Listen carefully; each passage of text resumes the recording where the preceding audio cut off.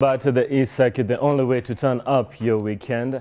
Of course, you're enjoying the mixes by DJ Lil Russian, but you can still send in your request to Y254 channel or the East Circuit on Facebook, Twitter, and Instagram. Now, in the morning, we had an interesting conversation. We were talking about exes. Now, after you break up, should you go back for your gifts? That was the question. And there's a long name and a long paragraph following the comment on our Facebook page.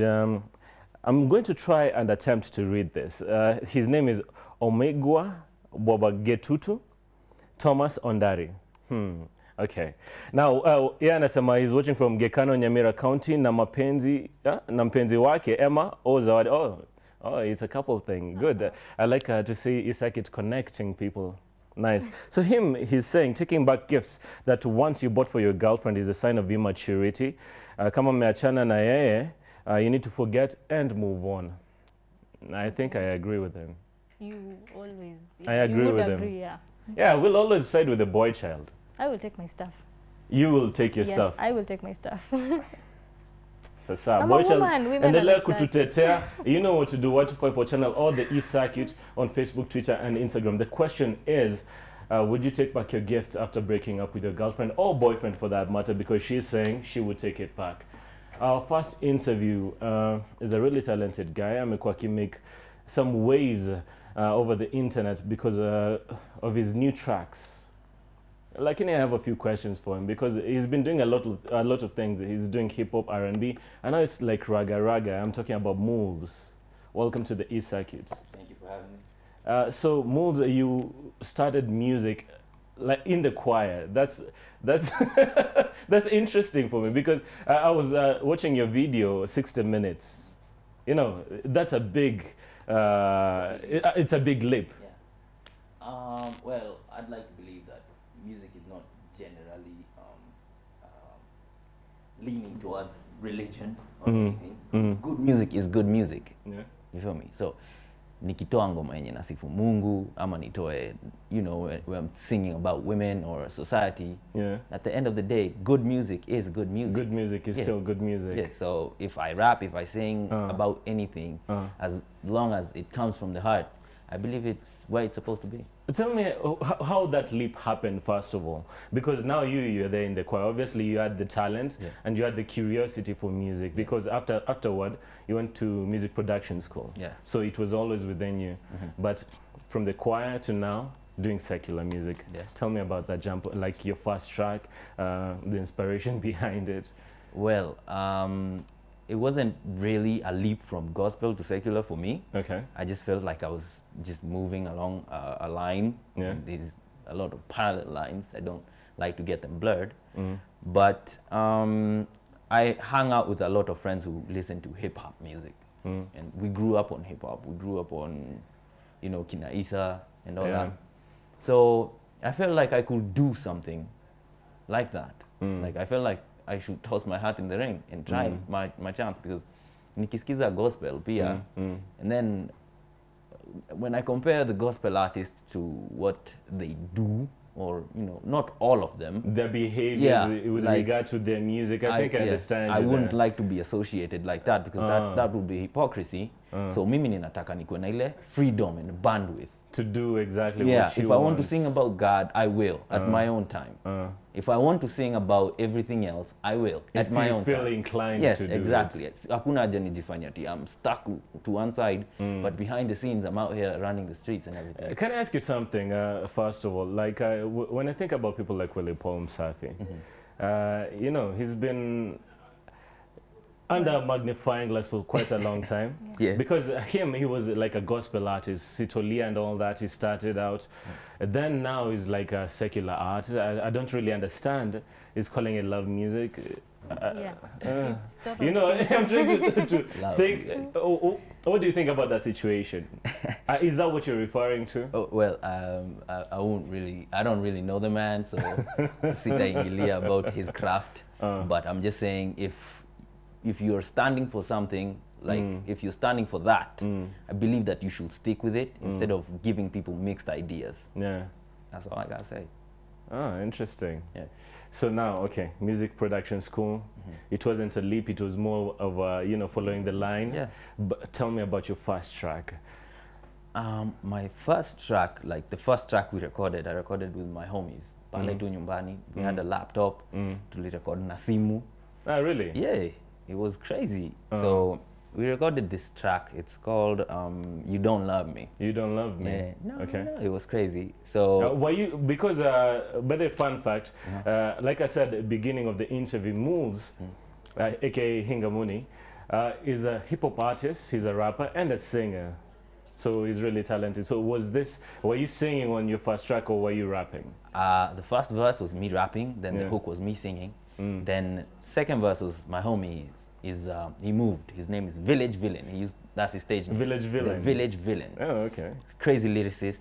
We did the track. We loved it. So we were like, oh man, so we can actually do this. We should actually try harder and, you know, invest more in equipment so that we can make our sound more professional. And, you know, we moved step by step, and this is where we are now. So you started a studio with Village Villain. Yeah, we bought a couple of equipment, set up a home studio. We tried, and, you know, I guess it worked. Yeah. There's a new track. It's not really new, but I saw, I think one of the giants in the hip hop community right now in Kenya, Khaligraph Jones, was bumping to it. Yeah. How did that feel to get that recognition and acceptance into the hip hop community?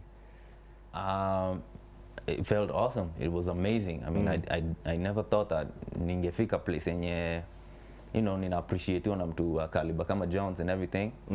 And he called me up and he shouted me out and he was like, yo, this is dope.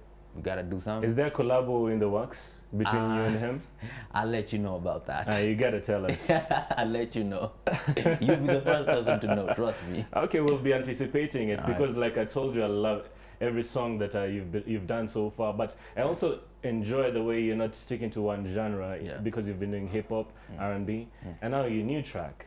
Is it dancehall-ish? It's dancehall-ish. Yeah, it's R&B dancehall-ish. So when I say moves, and someone wants to, you know, tag a genre to you, what would you say? I'd say rapper. Most of my songs have been, there's more rap than singing in my, more rap than singing, whatever. Yeah. So ukienda uangalie, I've done a couple of mixtapes. I've done like 6 so far. That's 100 songs plus, and most of them are rapping. There's zile sasa zenye nimeimba. So that's why you're gravitating towards. Not mostly. really, because I've seen like my fans like it more when I sing than when I rap. So I'm just going to give them what they want. But what do you want? What are you shaping for us in 2019? Let me just ask that. More good music. More good music. Yeah. Huh? You're evading. He should be a lawyer. Yeah, I know. I can see you snaking away from the question. He's like, I want to sing, I don't want to sing. Which one is which? Good you want to music, sing? that's all. It could be rap, it could be singing, as long as it's good. Okay. And so be it. We're going to play the new track from Moons, and I'm going to encourage you to go to his YouTube channel and subscribe because he has, you know, like some really dope music. That's Moons. Or can they search for Hingamuni as well? No, or they can just find a Facebook profile. Yeah, it's Moons Mooney all across the Moons Mooney everywhere. Yeah. But before that, I want to talk about the production part because I think that's an interesting part to you know. Yeah. Dive into. Now, with regard to the genres and the different caliber of gospel musicians we have in Kenya, who would you not work with? Not work with? Yes. Well, that's a tricky question. Siwezi bagua, kusema kweli. Because if we're being honest, the more I talk to you, the more I understand there's a certain brand and a certain sound that you're after. And that there are certain people you don't want to be associated with. I wouldn't say not associated with. Yeah. You know, at the end of the day, always mix oil and maji. Yeah. So who would you not work with? Well, they're still yet to be known. Honestly, because I feel like if mtu kama anatengeneza ngoma mzuri, then why not? I mean, we can work together on anything. Sijui mtu yote naweza sema, yo, I can't work with this person now. I'm not. But it's a part of that particular type of person. Hopefully I won't find one. Yeah, but everybody out there is you know, everybody who is on the limelight and everything, doing their thing, they're good. And is there any plan for expansion? I know Village Villain, you told me he traveled. Yeah, he traveled. So is there like a partner that you want to partner with and a plan for expansion? Partner that I want to partner with? Yeah, what? In terms of like creating that music studio and making it big. Well, I am investing my own money into that. Okay. So all these performances and everything, you know, I'm also looking for investors. So if anybody's out there and you want to support a young artist, please do.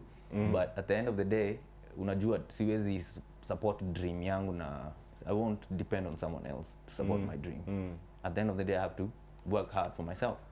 So, you know, at the end of the day, if anybody wants to help out and feels like this is a just cause, please, you can chip in. You know where to find me.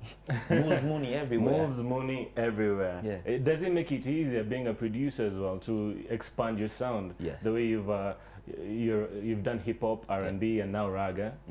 Does it make it easier? It makes it easier because huwezi kuwa a dope artist without having a dope producer. When you are your own producer, you know exactly what you need to sound like. You know exactly what you're after in terms of sound. Yeah. So, I mean, if I wake up and I feel, that's how I want that song to sound, I go and I just jot down a couple of lines, make the beat, and then it comes out beautiful, you know, minimeji understand. Who's your favorite beat creator in Kenya right now? In Kenya? Yeah. ABH Studios, Brayo. Okay. Yeah, he makes dope beats. Kuna Alfizo. Alfizo. Na, I don't know, I think Rico Beats. Rico Beats. Yeah. I knew you'd say Rico Beats. Everybody says Rico Everybody says Rico Beats. I mean, he's dope. He is dope. Yeah. Are you going to work with them in the future? Probably. I have a Rico Beats beat. I want to jump on it. Okay. Yeah. So when I drop it, you know, I hope you let me back here. Release it. This is your home with a guest. That's what I always tell my guests. Nimeshukuru sana. So welcome back anytime. Tell us more about this song before we premiere it. I wrote What It Do in 2017, but I didn't have the funds to do a video. Okay. So we shelved it, and you know, it took a while for me to come back to it because the fans were like, yo, we need a video for this track. And it was a lot of work had to be put in because I had to find a job so that I could support that whole dream thing, because everybody knows, like, as an artist in Kenya, lazima ukuwe na place ingine unapata pesa.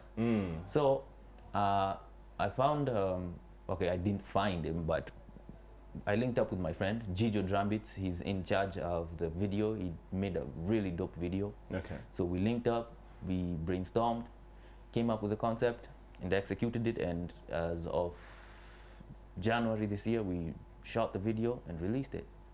That's it. So nearly released last week, Friday. It's awesome. Can't wait for you guys to hear it. As you heard, it's Moles Mooney everywhere. That's Mooney with a M-U-N-I. Yes. And Moles is M-U-L-L-Z. Yes. So you can find him everywhere on every social media platform, but especially YouTube. Make sure you subscribe and support this uprising talent, because you're very talented. Thank you very much. And we wish you nothing but the best. So this is Moles Mooney. Again.